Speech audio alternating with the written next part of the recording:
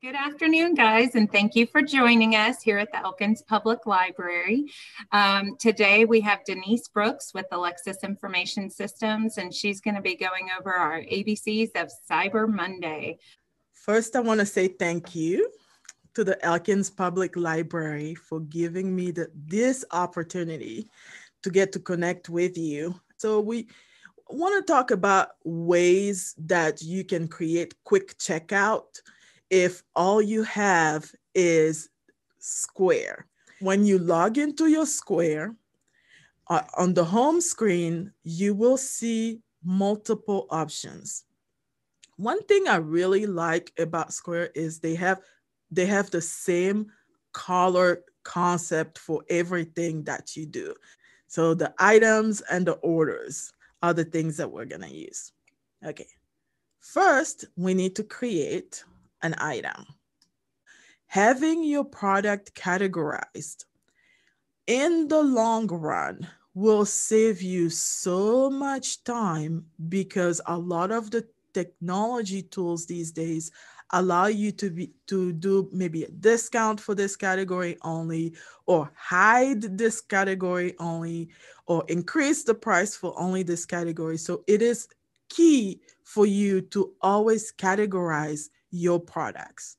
And if you scroll down a little bit on the screen here where it says variations and it says SKU, your SKU is really your item number. The idea is that when you do things like this, one day you will end up in a financial software.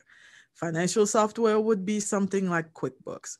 So all of the financial software require a unique number as your item number. So if you set up your SKU number now, making them unique, the day that you need to connect to a financial software, that problem will already be solved. And then the stock, always remember when you automate the stock. So if you tell a point of sale system, an online store, if you tell that system that here's how many I have in stock, that is how many that system will sell.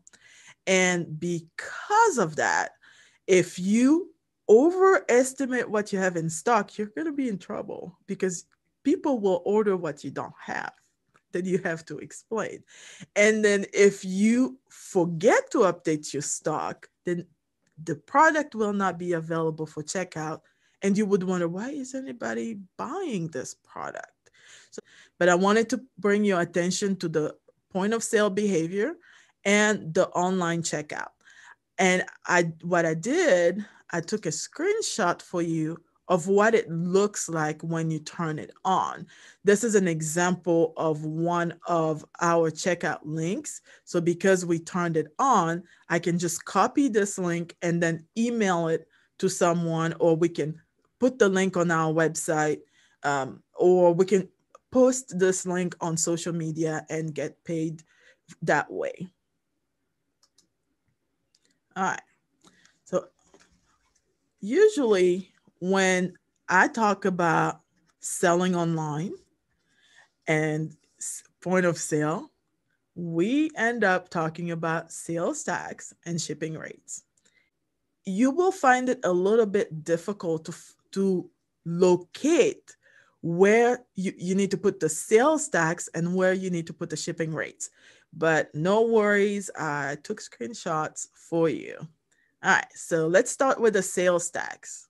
In your Square, when we logged in, there was a button for items. Remember, it was green.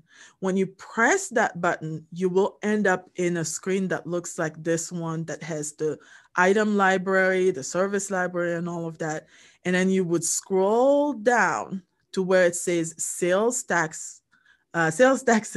You click on it and it will show you a screen that says create a tax.